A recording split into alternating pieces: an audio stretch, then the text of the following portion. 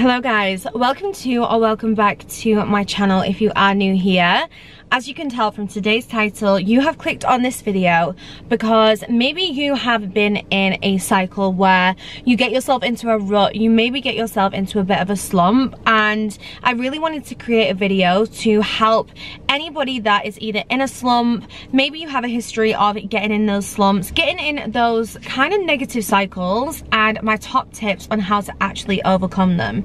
Now, some of the tips that I'm going to give you are tips to actually just help you snap out of it, but I'm also going to actually share some tips on how to potentially avoid slipping into the rut as well, because a lot of the time there are quite common triggers that can happen that put us in a slump. So make sure to grab a drink. I have grabbed a Starbucks, my drink of choice, a cinnamon soya latte. Normally I get blonde, but they ran out of blonde today and I actually really like the normal roast, so I might be converted for the time being just to a normal roast rather than the blonde. But yeah, pause this video, grab a drink, grab a notebook and pen, grab whatever you need, and we're gonna dive into this video all about how to get out of a slump and actually get your life back on track, get your life back together, start feeling productive again, start feeling good again, and let's get into this video. But before we do, please make sure to follow me on social media at Jessica Leaming and at the Breakthrough Society. I've also got lots of ways that you can connect with me and work with me as well, which I'll pop them all in the description below.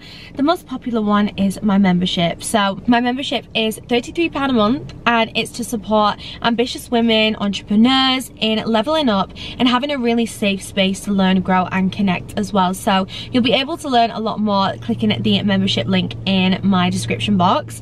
If you want a good place to hang out, a safe space just to learn and grow and make mistakes on your journey, then that is definitely the place for you, and I would love to see you in there as well. So I'll leave all of that linked in the description, including my socials if you do want to connect. And also, if you do enjoy this video, I would love it if you could like, comment and subscribe as well. It's really starting to pick up some traction, I think. I'm hoping, because I'm loving filming these videos, so I'd love to have you guys stick around as well.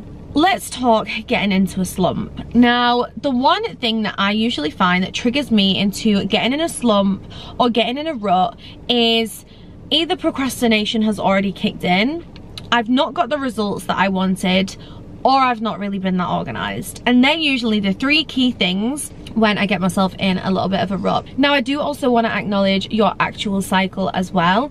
Now, a lot of people that watch these videos are girlies, and I do think it's really important to track your cycle as well, because usually it can play quite a big role in your mood, your hormone levels, and I definitely get in like slumpy behavior around my time of the month, but I've really learned to acknowledge that time, and also I now know how I work best in that time. I will try and avoid things like client calls, having to exert too much energy on calls, and I've just really learned to be kind to myself in that situation every month. It's up to you whether you want to still try and push yourself when it's that time of the month. Some people do, some people don't. I've just learned a little bit of a happy medium to balance it. But one of the things that's really important to understand is what has triggered this slump. Now, obviously it can be cycle related, but has it been something that's happened in your life? Has it been just a chain of really unproductive behaviors, and now you've got into a bit of a cycle of procrastinating, not getting things done, you've fallen off and just not really found yourself back on track? Has something happened in your life that's really caused like a disruption? It's just stopped you in your tracks, it's stopped you in your plan, and now you've fallen off? I think it's really, really important to identify what the trigger is, because if you're watching this video and you're putting immense amount of pressure on yourself, but actually something has happened in life which you need time to deal with, please give yourself that time. And this is going to be a little bit of a tough love, but also I understand kind of video, because there are just some things you need to take time with, and I truly believe that. However, for my girlies that do really want to get back on track, I think it is really, really important to understand the trigger, because number one, if you don't actually know the root cause of a problem, it's so hard to prevent it again in the future, because you don't really know why it happened in the first time. So let's say you find yourself in that negative cycle again, you're in that rut, but you have no idea what's triggered it this time or last time. It's really hard to then pinpoint how you might be able to prevent it. So for example, let's say it is around your time of the month and you just find that you slip straight into this rut if you know it's around that time every single month, you can kind of plan accordingly, okay? And this is something I do around my cycle. I know full well I need to get all my videos filmed before I hit that dip, because when I hit that dip, I hit it quite hard. I do really struggle with PMS, and I don't want to talk to anybody. I'm not trying to talk to anybody when it's that time for me. So I know that if that's coming, I can still remain super productive, get everything that I need done around that time, if that makes sense. But also by understanding the trigger, you can catch yourself before you actually fall into that rut. So maybe you've started procrastinating, you're starting to maybe slow down, maybe you're starting to fall off. You can catch yourself before you really fall, because you know full well that this is just a short-term thing. You can get yourself back on track, and I'm going to give you some tips as well to help you get back on track. But understanding what triggers it is really going to support you in catching it before it falls. And it's the same with any problem. We always like to try and catch it before it gets too bad. And there's going to be girlies watching this who have been in a slump for days, weeks, months, maybe even a year of a negative cycle, where you've just found this constant cycle of just, I don't even want to say bad because that has such a negative connotation, but just unproductive and unfulfilling habits have just continued. And you're not watching this video because you feel comfortable with that. So what I mean by like catching yourself before you really fall is just assessing, okay, what can I maybe do to just snap me out of this right now? Let's say you've boarded the train. Yeah, you've boarded the train, we're on the way to getting into slump land, yeah? What can I do to pull the brakes? What can I do just to slow this down and get off the train so that I don't end up somewhere I don't want to be? And my biggest tips for getting yourself actually out of the slump once you're in it is find some inspiration. I always have to tune into some inspiration, watch a YouTube video just like this, go on Pinterest, make a vision board, even if it's for my week, guys. Now, I know vision boards are more so for like your goals every month, every year, maybe 5 years. Sometimes I have to literally set my week out and romanticize it to get me to do things. And my biggest tip when you're like trying to find inspiration is ask yourself these 2 journal prompts, and you can journal on them now. If you want to pause this video, you can journal on them right now, but it is, where am I right now? So where is Jessica Leaming right now? Who is Jessica Leaming right now? And really paint the picture of where you're at right now, who you are, how you're showing up, and then ask yourself, who does Jessica Leaming want to be? But obviously pop your name in there. So who do you want to be? How do you want to be showing up? And usually that question alone of just asking myself what the highest version of myself would be doing right now snaps me straight out of it. It snaps me straight out. I'm like, what am I doing? Like, why am I wanting to be this person but choosing all of these behaviors? And I often find that even just asking myself what would the best version of myself do, like usually now that's enough of a trigger for me to just get things done and actually get back on track, or at least kickstart a habit that is going to help me get back on track. So number 1 is finding inspiration, and it's up to you where you find that. It can be YouTube, conversations with your friends, meeting up for a coffee with someone and just having a talk about the week ahead.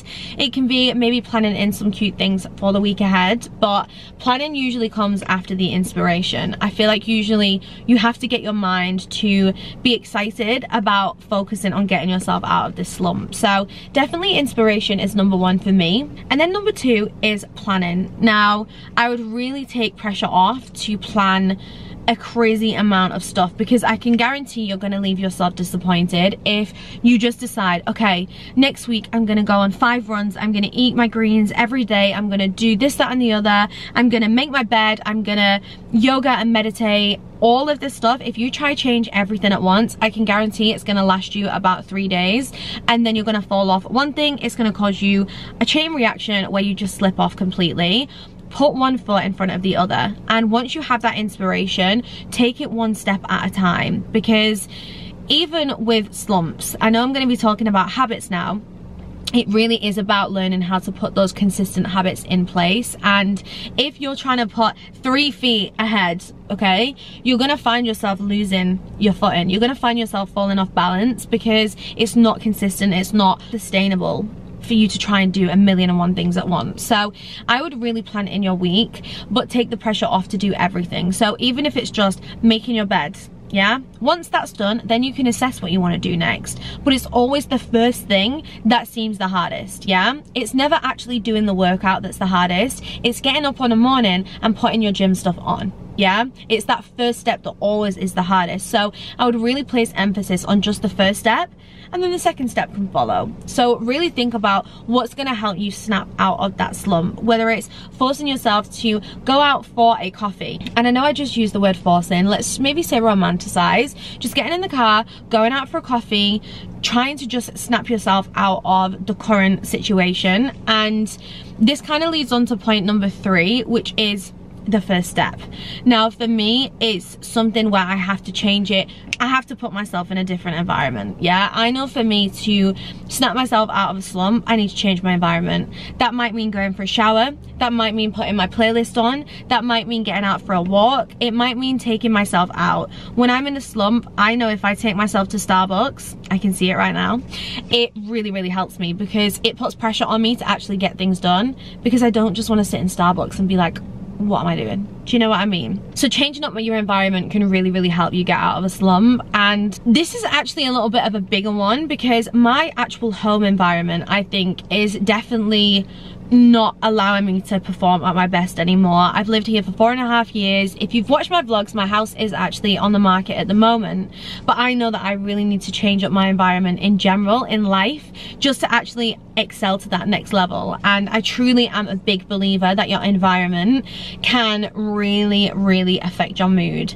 Not even just from cleanliness, in terms of like a clean house gives you a clean mind and a messy house gives you like a chaotic mind, but your actual environment can change everything. And that's why I am such a big advocate of changing your room around, changing your space around, maybe even seasonally styling it different so it feels like a fresh environment, taking yourself out of your current environment as well. If anyone on here is an entrepreneur or a business owner, and you find that you work from home, you sleep from home, you eat at home, you're just constantly at home, please try and just change up your environment a few times a week, because it will really help you just get that fresh energy and fresh inspiration, and it really helps you snap out of it as well. And for me, that first step, that first like snap out of it, usually chain reactions the right behaviors. So I definitely say focus on the first thing, but change up your environment. Even if you just take yourself out for a drive, even if you just go for a walk, just try and change it up. And yeah, like I said, I'm a big believer that declutters, changing your environment in that respect, can really support you in just getting out of that slump and getting something done. And then just kind of going back to the planning, I feel like I kind of jumped straight into that, but really plan out like what you need to do. So for example, if I've now gone for a walk and I've snapped myself out, usually the first thing I'll then do is go to the shop and restock my food. Make sure I've got some good food in, make sure that I'm organized, make sure that I'm planned. And again, it will stop me then getting distracted, falling off maybe in other ways, and just having the right stuff at home makes me feel a lot better. Even if it's like your favorite foods to cook, your favorite meals to have, just something to actually look forward to. And I'm a massive advocate of like rewarding yourself. It's how I work. I almost condition myself, and let's say I don't want to go for a walk, but I know I need to, I might do things like I'll go on a really long walk to Starbucks, then I can reward myself with the Starbucks, and then I get to walk home with the Starbucks, or I get to work from Starbucks, whatever it is. Attaching that reward helps me so much, and that might be something that really helps you get out of a slump, is just the emotional connection to the reward that you can have afterwards.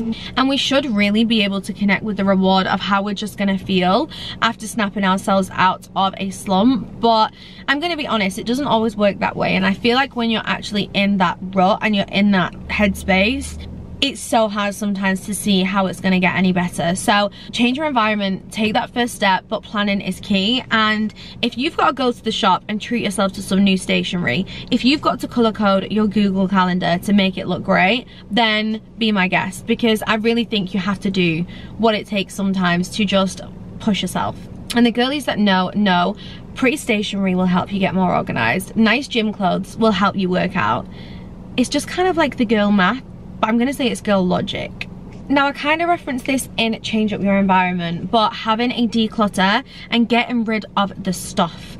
That is one of my biggest tips. Get rid, declutter, just have a little clear out. You'll be surprised at how much money you can make as well by decluttering and maybe selling things on, maybe donating things as well. But just clearing your space helps so much. And usually when I'm snapping myself out of a slump, the first thing I do is stick a washing on, strip my bed, make sure that my bed sheets are clean, and try and do everything I can to just really freshen the environment. It's almost like I want to eliminate all the parts that remind me of being in that slump, and I just want fresh energy. I light candles, I play music, I get the cleaning done, I tidy up, and I just try and get all of the jobs done that I know will make me feel better, because usually, again, it's all about the chain reaction of events, and if you can just trigger a positive one, chances are you'll enjoy the way it makes you feel and you'll do another one. So I would really recommend decluttering, getting a fresh space, getting fresh sheets, just getting fresh everything. Like I said, getting the new food shop in and just starting fresh. And it doesn't have to be a Monday, it doesn't have to be a Sunday reset. You can do this at any point. The only person that gives a Sunday or a Monday any meaning is us. Yeah, you can start fresh on a Wednesday if you need to. You can start fresh on a Tuesday. It doesn't matter. It's what feels right for you. Now, once you've kind of decluttered, you've got your space ready, you're feeling fresh, you've had a clear out, your space is feeling a little bit empty, maybe ask yourself, then I would organize and set a system that's going to help you avoid falling off. Now, it kind of comes back to planning in terms of, if you fail to plan, you plan to fail. And I truly stand by this, because when my gym stuff is out the night before and it's all set out, it's ready to go, my AirPods are charged, my Apple Watch is charged, my water bottle's out ready, I am so much more likely to get myself to the gym in the morning than if I'm waking up, I don't know where anything is, my sports bra's still in the wash, it's not even been washed yet, and I start with a chaotic energy. I cannot tell you how much harder it is to have to overcome all of those barriers. And this is why planning is so important, because it strips those barriers away. And if you're in a rut, if you're in a slump, I can guarantee you now, any possible obstacle that can stand in your way is the perfect excuse not to get it done. Yeah, the fact that something's in the wash, perfect excuse. Okay, I can't go to the gym, I can't get it done. Even though you could maybe go for a walk and substitute it, your mindset's already trying to look at excuses anyway. So you want to eliminate those obstacles the best that you can, and eliminate those barriers from actually getting it done the best that you can. And this is what I mean by systems. Now, organization is lovely, and organizing your things neatly and color coordinated is brilliant, and it looks really nice. But if you can start organizing your life that has a system to follow, guys, I promise it will really help you level up. And again, it removes those obstacles of being able to be productive. So for example, before you go to bed, a system could be, and it could just be a little process, popping your Apple Watch on charge, making sure your AirPods are on charge, putting a peppermint tea in your mug ready for the morning. Yeah, it could be putting your gym stuff out ready. It could be packing your bag ready for the day ahead the night before. It could be having your bed linen spray and crease release next to your bed, so that when you make your bed, you spray it, you feel good. Whatever that system is that you feel like you need, really think about the things where you often find the most obstacles. It could be as simple as you don't have a basket for as soon as the washing's done. So it means that you leave the washing in the washing machine for a little bit too long, because you've just got to grab it all out. It's a bit annoying, then you don't really have anywhere to put it.